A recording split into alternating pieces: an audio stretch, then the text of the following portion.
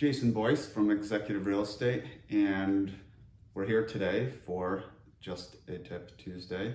And today we're covering the lack of supply on the market.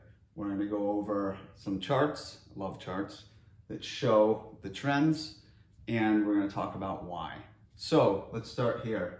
So this is a 4-year chart showing homes for sale in the entire state of Connecticut.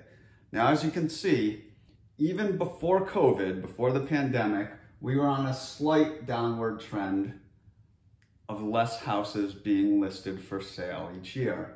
But then you can see here, when the pandemic hit in 2020, we drop off a cliff, and that's only continued down. So the pandemic definitely has a large role to play in why there's a lack of supply in today's housing market. But the chart also shows that there was a slight downward trend prior to that, so we're going to cover that. Here's your 1-year chart. As you can see, continued downward. So why is there a lack of supply? So we're going to look at pandemic reasons and non-pandemic reasons. So the pandemic, baby boomers are the biggest percentage amongst people in the pandemic that are not moving. So why are they not moving? They are the ones most at risk due to the information we've been told about the coronavirus. And so they don't want to move. They're comfortable in their house. They're trying to stay safe in their house, and they're not going to move. And they're definitely not going to move to an assisted living facility, because that's where some of the biggest breakouts have occurred with coronavirus, right? So baby boomers are sitting tight. They're not selling, and they're not selling to create forever home for someone else. Telework, when the coronavirus hit, all of a sudden people were able to work from home. So now people that have to move for jobs don't necessarily have to move for jobs if they can telework. That, and a lot of people aren't moving because they wanna wait and see, right? When there's uncertainty, a lot of times people freeze. So they wanna wait and see how the dust settles on teleworking to see what their options are going forward. Part of the answer is there's a low supply, so there are limited options. And when there's very few houses to choose from, and when the good ones that do come on the market all of a sudden get bid up and have multiple bids, and you're in a bidding war, that just turns off a lot of people. And if they don't have to move, they're not going to. So there's less options out there for them to have, so they're just not really looking.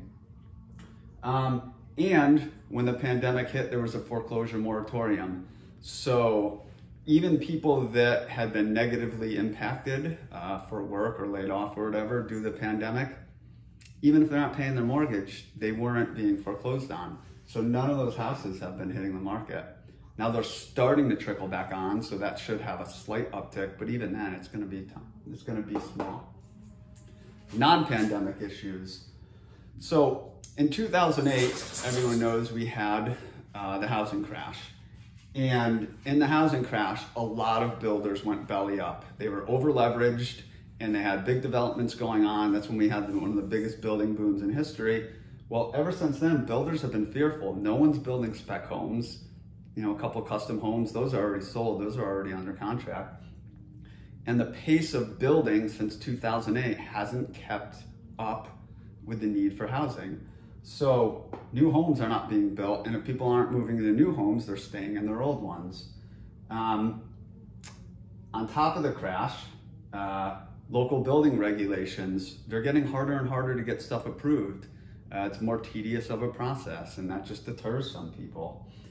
And since the 2008 crash and other economic issues, there are less people working in the construction force, so there are just less construction crews and less people working in that industry.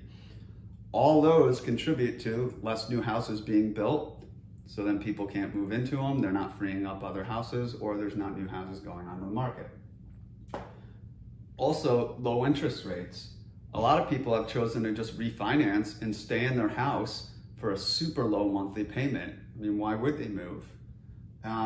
And because rates are so low, a lot of people have gone out and gotten a second home. So now they're not selling, they're just carrying a second home because they can afford to.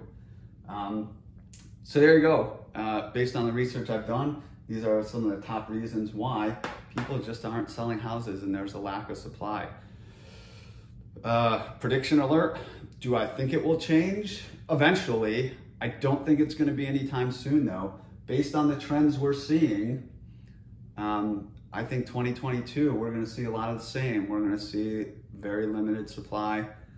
When those houses do come on the market, you're going to see a lot of people going after them because there are so few of them.